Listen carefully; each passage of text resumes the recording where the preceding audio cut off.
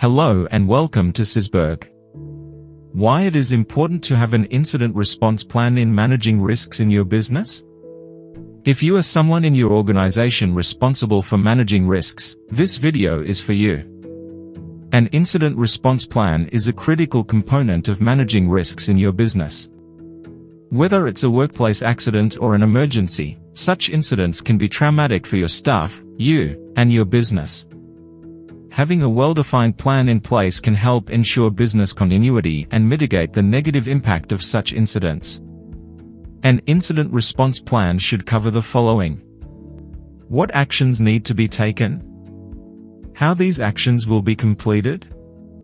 Who will complete them? When creating your incident response plan, it's essential to consider how you and your staff will respond to different scenarios. This includes physical danger. Your first priority should be ensuring everyone on your premises is safe and receives medical attention if needed. Feelings of stress, confusion, or anger. Incidents can be emotionally charged. Consider how you and your staff will manage these emotions while responding to the incident. Negative media attention. Incidents can attract media attention, which can be harmful to your business. Consider how you will handle negative media coverage and how you will communicate with stakeholders. Negative responses from stakeholders. Incidents can also result in negative responses from your stakeholders, such as customers, suppliers, or partners. Consider how you will manage these responses and address any concerns.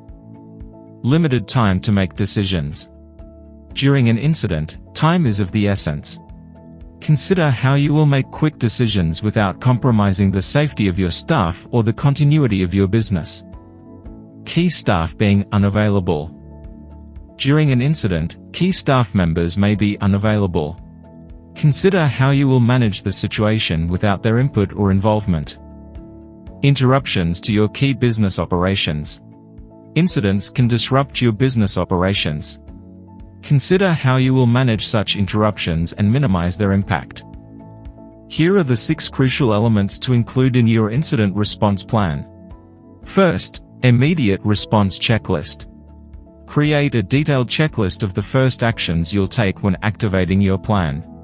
This may include evacuating and contacting emergency services, ensuring everyone on your premises is accounted for, briefing staff, and identifying immediate damage. Second, evacuation procedures.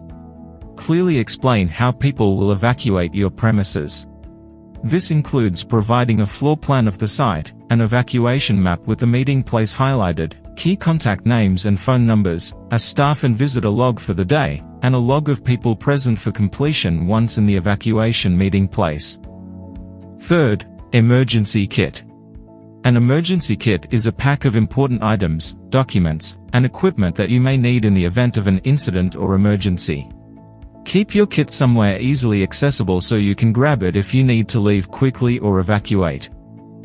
A typical emergency kit contains checklists for potential disasters, for example, cyclones, severe storms, floods, bushfires, IT threats, first aid supplies, torches, radios and batteries, key computer data backed up onto an external hard drive or USB, key contact details, for example, staff, emergency services, your accountant, power and water companies, important business files, for example, insurance policies, your business continuity plan, financial documents, and other items you may need, for example, signs beacons.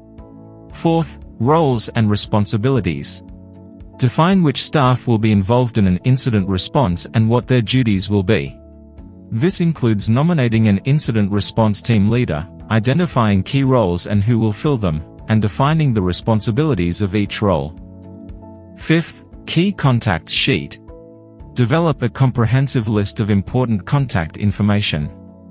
This includes a list of internal contacts, example, staff, a list of external contacts, example, security services, insurance companies, utility companies, and emergency services contacts.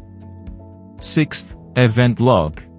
Use an event log to record information, decisions, and actions during and immediately after an incident. This generally includes the date and time something has happened, details of the decision you are making or action you are taking, and who was involved. The event log can be useful for post-incident analysis and learning. I hope you find the information in this video useful. Do write to us if there is any specific topic you want us to cover next. Do you have an incident response plan in place to manage risk in your business? Please leave a comment on how you manage incidents in your organization. We will be happy to provide feedback. Thank you for watching.